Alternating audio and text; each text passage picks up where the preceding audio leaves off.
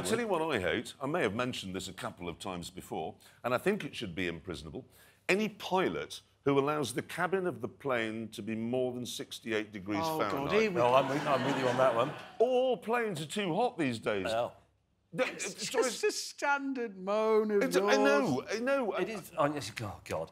We do have to fly together, but obviously I make every effort not to sit near Jeremy Clarkson for a long flight. But eventually, you know, they turn the lights off and it goes all dark, and after 10 minutes, this voiceover in the blackness goes, "It's literally the hottest place in the world." Are we flying into the sun? If it gets any hotter, I shall open a window. I've heard all this so many times. Honestly, why do they do it? Why are there any pilots here? Yeah. You are a pilot.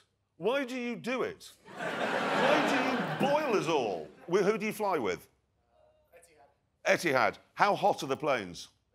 Well, there's a new rule. I'm warning you. I'm seriously warning you on this one. You land, if it's gone over 68 in the cabin, straight to prison for 50 years. Can I also say...